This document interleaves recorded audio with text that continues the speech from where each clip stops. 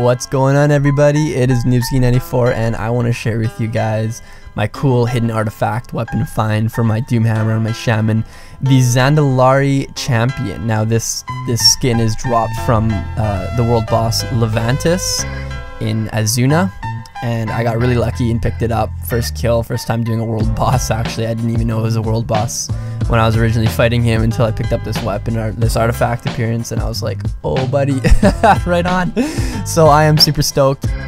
Here it is for you guys. It looks amazing. These are the different colors that you could check out, and yeah, I mean, for those of you that are like fans of the old BC Zandalar raids, definitely want to get your hands on this, I'm sure. Or in Wrath of Lich King, when they converted that raid into a 5-man dungeon. It was kind of like the mythic dungeon back then. I remember how hard it was. But yeah, good memories, good memories. Zandalar theme, super awesome idea for the Shaman appearance.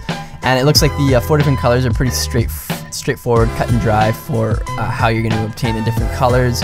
For your first orange one, you're going to get complete 100 dungeons using hidden artifact appearance.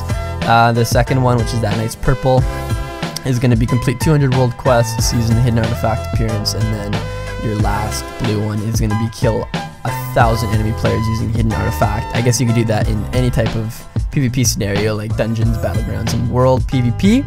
And here's the offhand look for you guys. It looks all nice and spirity. I'm sure the other colors would look pretty damn awesome too. I love it. Floating skulls above it.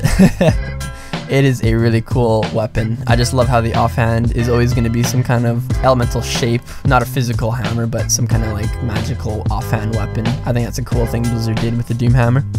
So yeah, that's the hidden artifact appearance, Zandalar champion for Doomhammer. Leave in the comments what you guys think. Let me know what your personal favorite hidden artifact appearance is. Thanks a lot for watching, guys, and I'll catch you on the battlefield.